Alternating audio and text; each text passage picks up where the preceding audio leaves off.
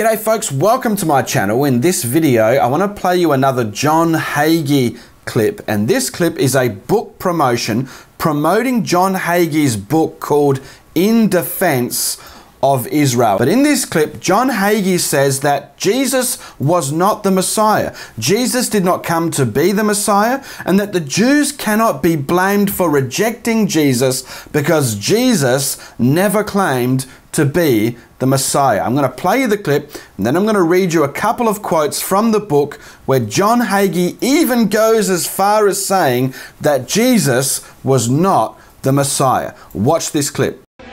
I'm delighted to present my latest book, In Defense of Israel. This book will expose the sins of the fathers and the vicious abuse of the Jewish people. In Defense of Israel will shake Christian theology. It scripturally proves that the Jewish people as a whole did not reject Jesus as Messiah. It will also prove that Jesus did not come to earth to be the Messiah. It will prove that there was a Calvary conspiracy between Rome, the high priest, and Herod to execute Jesus as an insurrectionist too dangerous to live. Since Jesus refused by word and deed to claim to be the Messiah, how can the Jews be blamed for rejecting what was never offered? Read it in this shocking expose, In Defense of Israel. This latest book by Pastor John Hagee is destined to generate lively discussions among Christians the world over. It's available in most U.S. bookstores, or call the number on the screen and order your copy today. Call now or visit our website. Ask for offer B139. What's very clear here is that John Hagee says that Jesus did not come to the earth to be the Messiah. And he also said that since Jesus refused by word and deed, very important there, to claim to be the Messiah, how can the Jews be blamed for rejecting what was never offered? He also says in his book on page 136 of the original book, it says, there is not one verse of scripture in the New Testament that says that Jesus came to be the Messiah. Pretty strong words. He says also on page 140, the Jews were not rejecting Jesus as Messiah. It was Jesus who was refusing to be the Messiah to the Jews. And on page 143, he said, he refused, referring to Jesus, to be their Messiah, choosing instead to be the Savior of the world. Very clear here.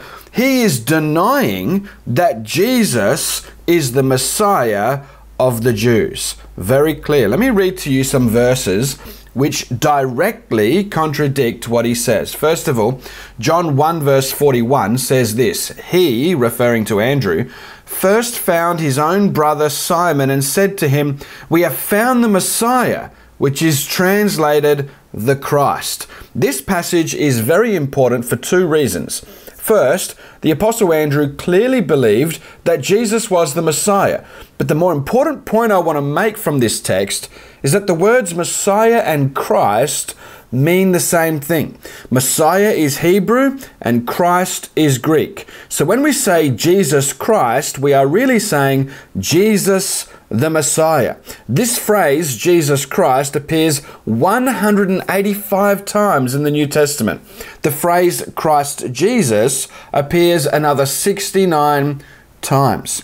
In the book of Luke, chapter 2, verses 8 to 11, an angel tells the shepherds that Christ, Messiah, has been born in Bethlehem. In Matthew 16, 13 to 17, Peter says that Jesus is the Christ, the Messiah, the Son of the living God. And Jesus confirmed his statement by saying to him, flesh and blood has not revealed this to you, but my Father who is in heaven. In Luke 4 verse 41, the demons say, you are the Christ, the Son of the living God. In John 7 verse 31, people in the crowds at Jerusalem said, when the Christ comes, that is when the Messiah comes, will he do more signs than these which this man has done? In John 9:22, the parents of the blind man whom Jesus had healed did not want to say Jesus healed their son because the Jews had said that anyone who says Jesus is the Messiah will be expelled from the synagogue. In Mark 14:61 to 62, the high priest asked Jesus point blank, are you the Christ? Are you the Messiah, the Son of the Blessed One? And Jesus replied, I am, using the divine name in Greek, ego eimi. In John chapter 10, verse 22 to 27, we read this: Then came the festival of dedication at Jerusalem. It was winter, and Jesus was in the temple courts walking in Solomon's colonnade. The Jews who were there gathered around him saying, How long will you keep us in suspense? If you are the Messiah, tell us plainly. Jesus answered, I did tell you, but you do not believe. The works that I do in my Father's name testify about me, but you do not believe because you are not my sheep. My sheep listen to my voice. I know them and they follow me. Very clear. Jesus had already told them plainly that he was the Messiah, and his works testified that he was the Messiah. You see, any false Messiah can make claims. They can claim to be the Messiah. But Jesus was unique in that he demonstrated that he was the Messiah. But probably one of the most obvious moments in which Jesus put himself forward as the Messiah was at the triumphal entry in Jerusalem. See, the words Messiah and Christ mean anointed or anointed one, a title given primarily to priests and kings.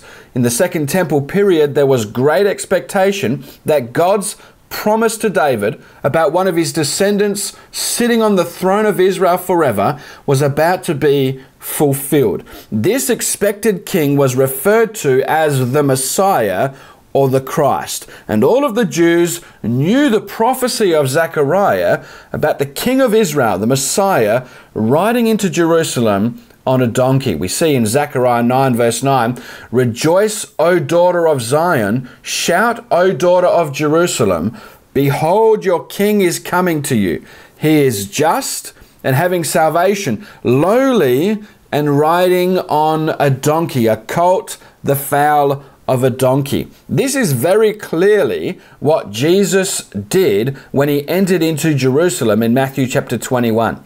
We see in Matthew chapter 21, as he was entering in verse 9, it says, Then the multitudes who went before and those who followed cried out, saying, Hosanna, which means God save us.